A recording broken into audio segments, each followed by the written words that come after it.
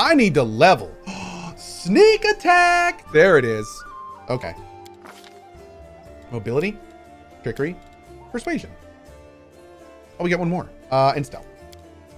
Yep.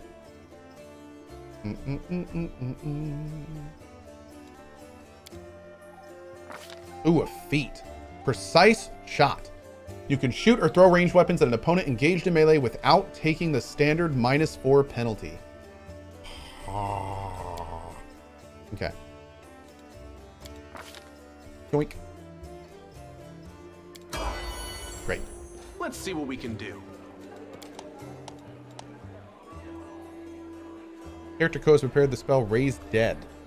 Nutty. Oh, because of this. Okay. Cool. Staunton. Oh, it's you. Good work back there in the Great Garrison. Name's Staunton Vane. If you've heard rumors about me, just so you know, everything people say about me, it's true. What do people say about you? They say I'm a traitor, as bad as Arelu Voresh, Sarkonian who initiated the opening of the world wound and then made it expand. Oh my.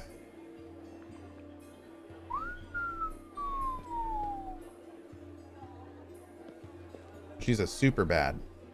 That I'm a disgrace, even among the ranks of the condemned. The Queen Galfrey should never have spared me, and that I belong on the gallows. Why do they hate you so much? You really don't know. I'm the reason why the Crusade forces are holed up in the fortress on the edge of the world wound, instead of bringing the fight to the demons. We used to have a foothold in the wound, the mighty unassailable city of Dresden. We used to have it until it fell, and all because of my stupidity. I gave the enemy our main citadel. I was tried. They wanted to execute me, and rightly so, but the Queen intervened. She said that I should live and fight in order to undo what I've done, so that's how I live. Decade after decade, fighting in the condemned. As you can see, I have fixed nothing. And I have earned no one's forgiveness. Are you going to spit in my face too? It wouldn't surprise me.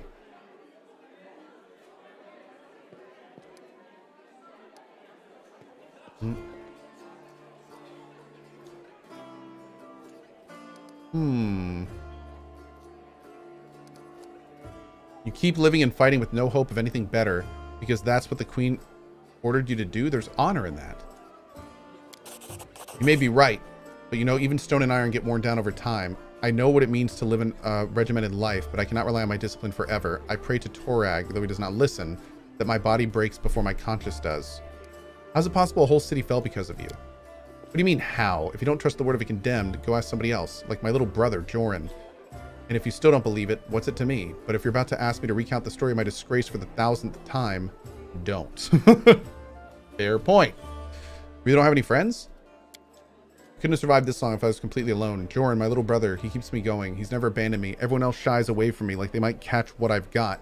Even fighters in the condemned console themselves by thinking I've got stripped of my rank, but at least I'm not Staunton. Commander Tearblade seems to be the only person in the whole army who remembers that I'm a soldier, not a drudge. She has no qualms about taking me into battle. She had some mud flung at her in the past, or so I hear. That's why she tries to keep an open mind about people. It's no surprise that she's the only one to hold on to her sense of reason in this farce. So many years in the condemned, surely you've paid your penance by now. That's not up for me to decide. My life is in the Queen's hands. The condemned isn't the worst part. The condemned are a military unit made up of petty criminals conscripted as disposable soldiers.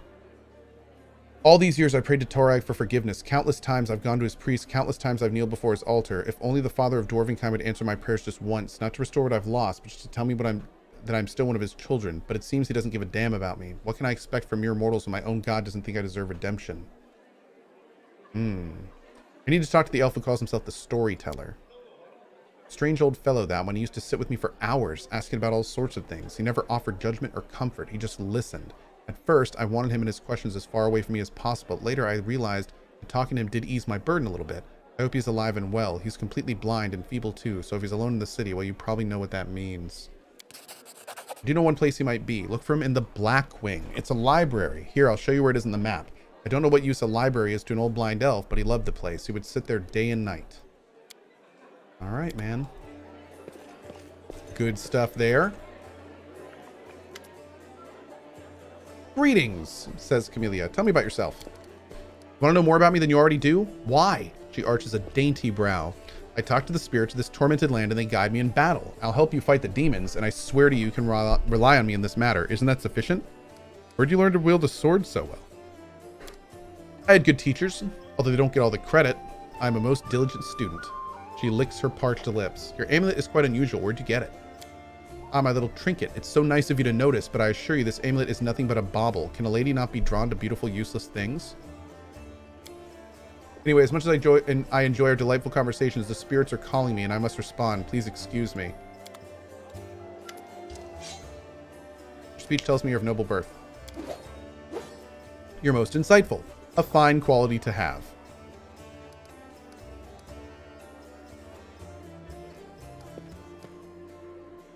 Oh, Lord. Oh. Should we hit on her? We could totally hit on her. Forgive me if my questions disturb you. I couldn't resist such a noble and beautiful lady. I will stop bothering you immediately if talking to me upsets you. Not at all. Our conversation is an exquisite delight. Nice. Okay. Save.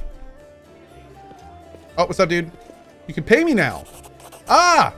Here, take this. Yes, it's 2,000 coins. Take your payment and remember that Horace Squirm always keeps his word. You helped me get back to the surface and I duly paid you for escorting me. Now, speaking of our future cooperation, I have a job that would be perfect for someone like you. Naturally, I'll pay generously for your service. What do you mean for someone like me? For an adventurer ready to sell their soul for booze and then lie down drunk in the gutter. Oh. That is me. Yeah. Oh, okay. That's pretty cool. All right. Horgus seems like one of those people who think the entire world owes them something. However, you hear notes of hysteria beneath his smug arrogance.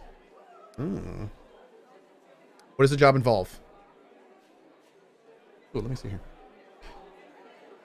You seem a reliable enough ally to me and did get me out of the mongrel cave, so why should I care about what to do with my money once you've got it? Oh, wow.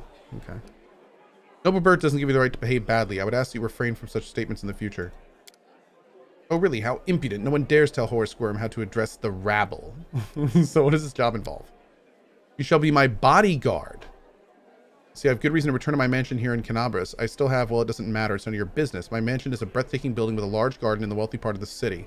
Even before the demons attacked, every thief and fraudster in the city had tried to get inside one way or another. I shudder to imagine the state it's in now. I have little hope that my guards were able to hold the mansion during the attack, and I expect the servants fled when they saw the demons. Only Abadar knows what's happened there since. Therefore, I would ask if you meet me at my mansion and guard me there until I complete my business. What kind of reward are we talking about? Also, please do take Camellia with you. You trust her because she's noble. Nice.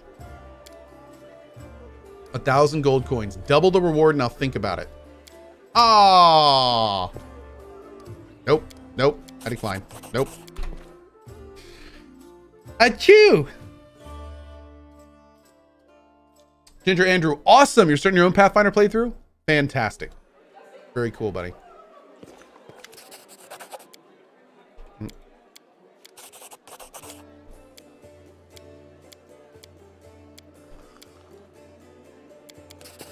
Achoo!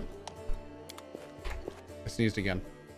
Man, I tell you, it's tough. It's tough having such a terrible the allergies. For those who don't know, I'm allergic to failed skill checks. It's terrible. I really need to get it looked at, really.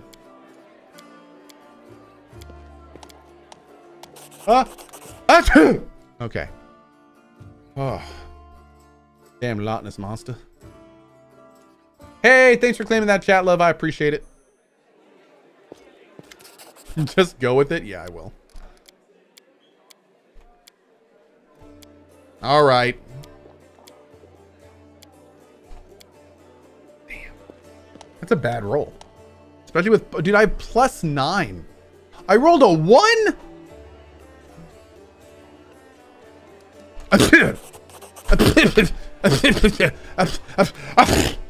Okay. I'm sorry. I'll fail it, but not with a 1. That's unacceptable. If I'm going to fail it, I'm going to fail it with gusto. Okay. I mean, come on now.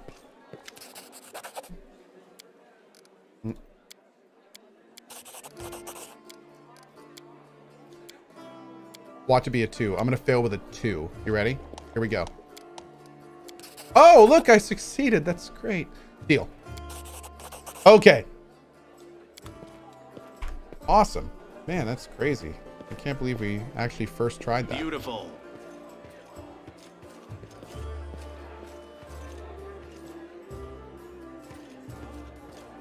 Ooh, that music. Who is Jernog? I'm sorry. Applause, please. A young man in well-worn traveling clothes as a simple wooden symbol of Aristil on his chest is efficiently cutting a linen robe into strips to use as bandages. Are you one of the Crusaders? Thank you for defending those of us whose talents lie off the battlefield. I'm Jernog, servant of Aristil, pleased to meet you. So you're a brother in faith? You haven't picked the best time to come here. I believe in fate, and I wound up here in this place and at this time. I believe it's for a reason. Perhaps old Deadeye brought me here so I could help a little, so I could heal at least a handful of the wounded. Or maybe before I start my service in a quiet little village somewhere, he wanted me to see with my own two eyes what terrible evil exists in this world, and the brave Crusaders who protect us from it. What are you doing? I only took my holy orders recently, so my God has only bestowed a little of his power upon me as of yet. I'm sorry to say that the number of wounded fighters in this tavern is far beyond my power to heal, but there's a reason people say, have faith in the gods, but look to yourself first. I may not be able to help the wounded with magic, but I can at least cut up bandages. Nice. You from around here? Nope, was just passing through Canabras. I was sailing down that old man of ours, the Green Sellen River, to a village by the name of Chili Creek. I happened to land in the city on the eve of the festival, and I'm ashamed to say I decided to stay for a day to enjoy myself, but I ended up staying in the city longer than I'd bargained for. Where's Chili Creek? Small fishing village. It's not even marked on some maps, but people do live there. What they don't have is a priest, and have no one to heal their wounds, no one to offer prayers for a good catch, no one to give their dead a dignified burial, and the world wound is a stone's throw away, so I'll be setting sail for Chili Creek to serve my God and my people. Hey, we got the place. You should come and visit me sometime. Okay. Aren't you, a young and experienced cleric, afraid to go to the border of the world wound? I won't lie. I'm afraid, but what can I do? Those villagers are simple people. Every day of their short lives is spent doing hard, honest work. It's exactly the kind of life I want. Something simple but meaningful. If I had centuries ahead of me, like elves do, I might have spared some 50 years or so to travel around the world. Maybe 100, why not? But I don't have time to spare, so I want to spend my short life in a place where I'm needed most, even if it's dangerous, especially if it's dangerous. I could use the help of a cleric. Aristil knows I'd be glad to help you, but it's of no use. My spells are depleted and I have no training in potions or scrolls. See this robe I'm cutting up for bandages? It's the second to last one. Huh. Let's see what we can do. A tall, fragile-looking elf sits in front of you, eyes closed. He's as pale as a ghost, his arm wrapped in a blood-stained bandage. You spot other bandages on his body under his clothes, but even in such a miserable state, he manages to keep calm. I am Thorn Autumn Haze, at your service. You need help? After giving you a cold, intense look, he shakes his head. Do not trouble yourself on my behalf. A local healer tended to me. Besides, I come from a resilient, hardy people. My body will endure both the wounds and the poison delivered through them. Who are you? Thorn Autumn Haze. I come here from Keonin. Because I'm a hunter, and all minions of evil are my quarry. I won't say more than that, if you don't mind. Interesting. He sounds like a deliverer. Who wounded you? A sinner and an accomplice to demons. The quarry I'm hunting in this inhospitable place. I'm Cohh, you can trust me. I might be able to help you. It would be impolite to refuse such a direct and friendly offer. Who is your quarry here in Mendev? I was hunting a fugitive, a Descarite by the name of Kylesa. It pains me to admit that there are heinous malefactors such as her among my noble kind. Hey Zretch, what's up, buddy? I managed to catch up to her in Canabras, and I wounded her. Then demons appeared in the city and was engulfed in flames.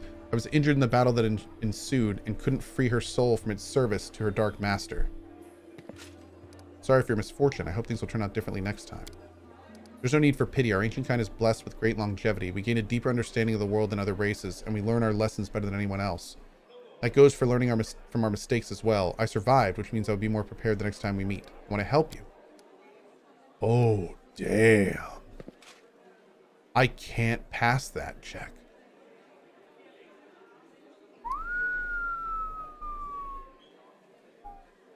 I thank you, but this is my mission, and I'm used to facing all manners of terrors on my own. I do appreciate your willingness to help. If you happen to meet Kylesa, take caution.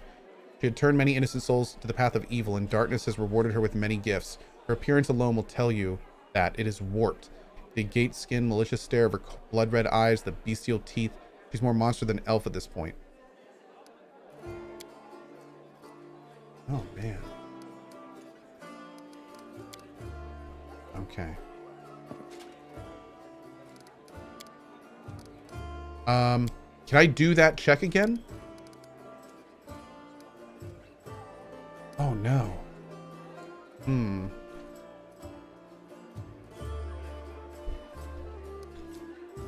Why do you choose to be a hunter of evil? Because I'm the son of a noble and proud nation. Fair. Okay, we're going to save this. Hold on. I have to go. Save it. I don't think there's any way we can do this. Yeah. Okay. Even if we got a 20, I don't think... Is a 20 a guaranteed success? I don't think so.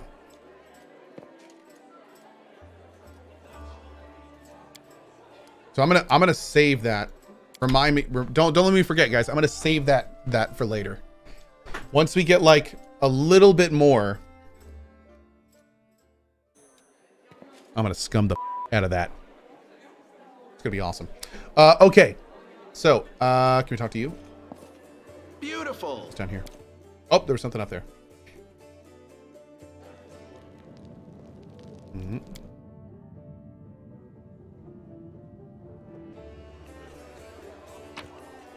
Ooh. Cool. Can we talk to this guy? Lore religion check passed. The medallion you're wearing, that's a sacred symbol, isn't it? Are you a cleric of Caden Kalin? I'm a tavern keeper, best in the city, the best there ever has been, and I pray to the best god there is. Gained 1 experience point. Nice. Who are you? Gemmel Hawk's vampire. Oh, are you really a vampire? No. How'd you end up in the Crusader City? How did anyone end up here? How did you or them? The world is big, but there still isn't a place for everyone. People who no longer have a life anywhere else, they end up here. Any news? There are demons everywhere, and you showed up. This guy's talkative, isn't he? Yeah. You know what? You're right. That's actually a really good point. Let's start it right now, chat. Let's start it right now. We're gonna call this Pathfinder WTR notes. I think we're gonna need a notes file for this game. Yep. Okay.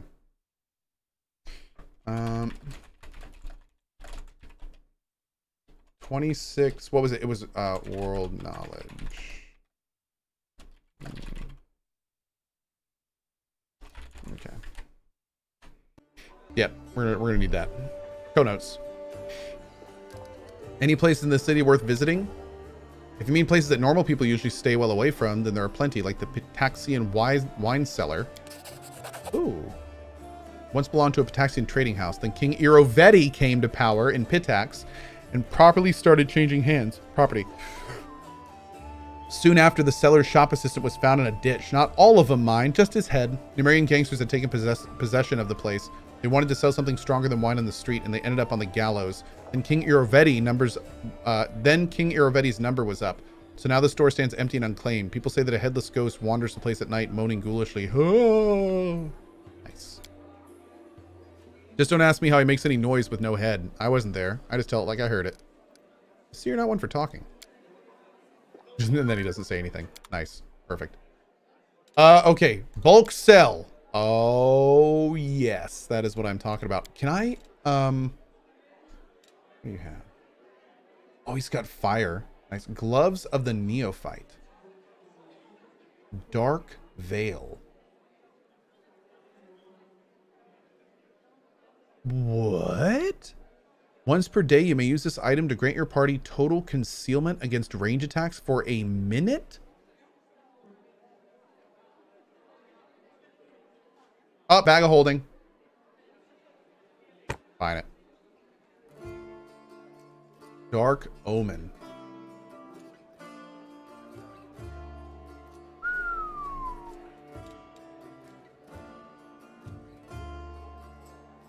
Potion of a line weapon?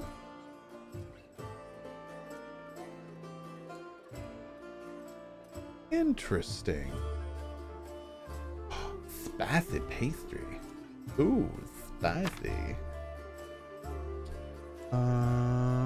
Holy water. Oh my god, there's so many good items. Oh wow, these are expensive as hell. I didn't realize that.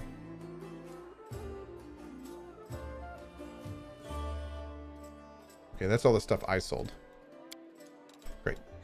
Did I just instantly get like mine? I did. Oh, that's awesome. Bag of holding for the win.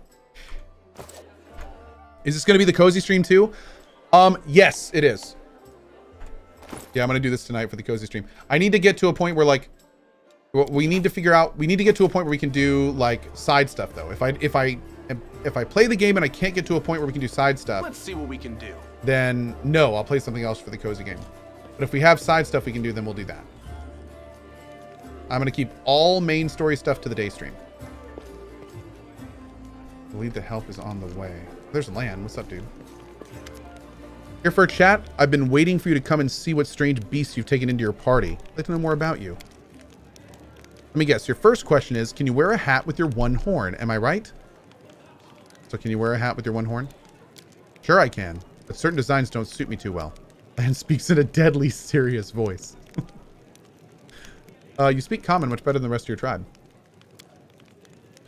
Funny enough, common isn't all that common underground, but your observation is correct. I used to live on the surface with my parents for a while, and had a chance to learn a couple things, the language, and the fact that every peasant who sees my scaly mug screams, "Demon!" and runs away. Oh. I don't know if you're interested, but my mom wasn't from an underground tribe. She was a smuggler, the kind that used the dungeons of Kenabris to secretly move and store goods. One time, two gangs couldn't agree on how to share a prime cut, got into a fight, and the winner threw the losers down the hole, dead and living alike. My dad went to check if the corpses held anything useful on them, and he found a girl from the surface, barely clinging to life. An incredible feeling sparked between them. Or maybe the girl just liked men with scales and a cat nose. That might be it. One way or another, he got her back on her feet, and he even later left his home caves. She left her smiling behind, and they began an honest life together. She left her smuggling behind, excuse me. That's the delightful story of how old land came into the world. The next chapter, however, my family and I never stayed in one place for long. We lived sometimes on the surface, sometimes underground. We couldn't find a place to call home. Living in the caves was hard on my mom, and my dad's appearance raised too many questions in Mendev. They're at war against the demons, after all. In the end, my parents decided to stop making each other miserable and separated. My father and I returned to our tribe. I think the peasant screaming demon had something to do with it. Or maybe Dad just couldn't stand life without rat tail soup. I wouldn't rule out that possibility. Wow. Did you come with me just so you can see the surface again? No, that wasn't it. I just don't have much patience for certain types of creatures. Demons, I mean. If they want to destroy Kenabris, I'll be on the side of people they're attacking. Lan, you're my companion, and my companions should trust each other. I'm counting on you to give me honest answers, not excuses. I guess you're right. I shouldn't have been so evasive. It's just that some things are hard to talk about. My family, for example. Wow. Interesting. My birth, hell take me, turned out to be a great misfortune for my parents, all because I'm relatively healthy. I'm the best thing that can come from a marriage between a cave-dwelling mongrel and anyone from the surface, a healthy child with the right number of hands and feet, no apparent defects, no missing organs or other problems. They saw hope in me, so risked having more children. They thought it would somehow be all right. Uh-oh. I could have had 4 brothers. The first was born 2 years after me and died 3 years later. He didn't have a nose, nothing even remotely resembling one. He could only breathe through his mouth. Mom and Dad were afraid to take their eyes off him for fear he'd choke or suffocate on something, but in the end, it was his weak heart that killed him. Then there was another pregnancy and birth. I pretended I was sleeping, but snuck out of my bedroom and listened to the door. All those hours, it was very strange, but I never heard the newborn screaming. My mom moaning, yes, the priest praying. Then I dared to open the door a little and look inside. The priest stood there very pale. One of them was holding something, a small object. One of them was holding something, a small object that fit in his palm. He asked, "Do you know what this is?" And the other said, "I think it's a head." Oh, God. You don't have to keep going if it hurts you. Hell no, I started to tell you and I'll make it to the end. You want to know why I followed you to the surface? Well, here's the reason. It turned out that this time Mom was expecting triplets. The first of the babies was born in pieces. And the 2 others didn't live long enough to draw their first breath. About 3 weeks later, my father took me to the caves. He didn't want to leave. I could see it in his face, but I think my mom and he decided it together. The curse my people have carried since the first crusade stood between them, not to mention the 4 dead babies. And old age was rapidly taking its toll on my father. After we returned to the cave, he only lived another 4 years. So if you're asking me why I decided to go up with you to the surface and join the crusades, well, the answer is I've always wanted to. I was afraid to leave my tribe, but it always haunted me that I'd die in a world where 4 crusades could do nothing to stop the beast from the abyss, and the number of victims kept growing. I want to change that, or at least try to. And if changing things is too much to ask, then at least get a little revenge. The ones who are behind the world wound owe me a great debt. The lives of 4 brothers, all my mother's tears, my father's broken heart. It's a lot. It's so much that killing a couple demons won't do it for me. I want to do something real, and I'm ready to pay any price. Call it my personal crusade, if you like.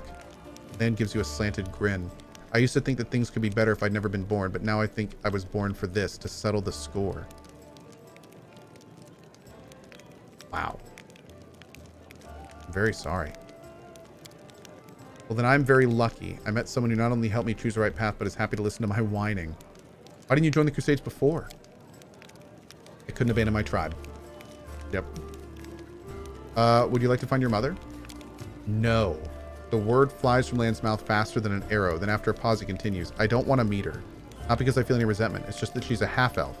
She's barely got her first gray hair, and I'll be a ramshackle old man. She's buried enough children. There's no need to make her witness the death of another one. I hope you understand. Damn. What happens if you find someone you love?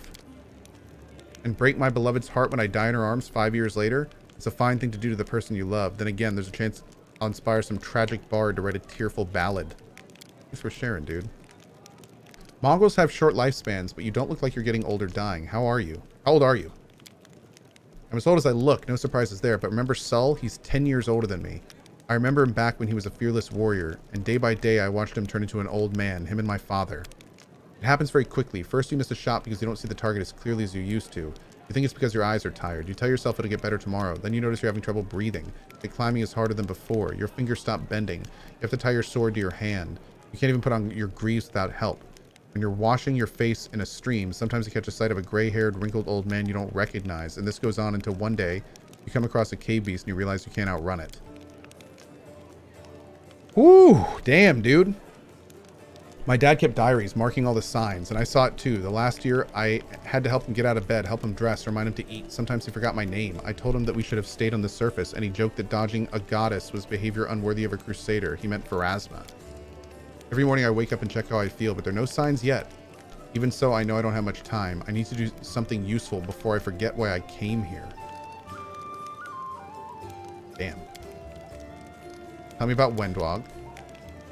We grew up together. She was a chief's daughter. She was groomed to be the best all of her life. She wanted to be a great huntress. It would have been better if she died. The death of a friend is painful, but watching a friend become the shadow of their former self is unbearable. She doesn't think she's a shadow. Of course, she thinks she did everything right, because the second she starts to doubt herself, she'll have to face the truth. Were you just friends, or were you something more? Oh, you really don't pull any punches, do you? There was a time when I asked myself the same question. Wendwog knew me better than anyone. She understood me better than anyone. She was the first girl I ever, you know. But we never loved each other. Maybe I could have grown to love her, but it always seemed like she never understood what love was. Maybe she just wasn't capable of those types of feelings. Damn, dude. There's a lot to talk about with this guy. Tell me about your people. Jesus.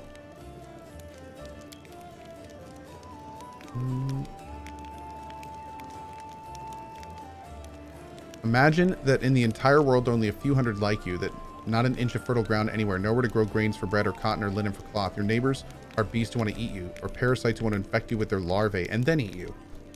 Oh, good. Okay. I think we'll cover, you know what? We'll keep some of this for tonight. For the cozy. Yeah. That would be something we could do in the cozy stream. Who is Indra and Pink Eye?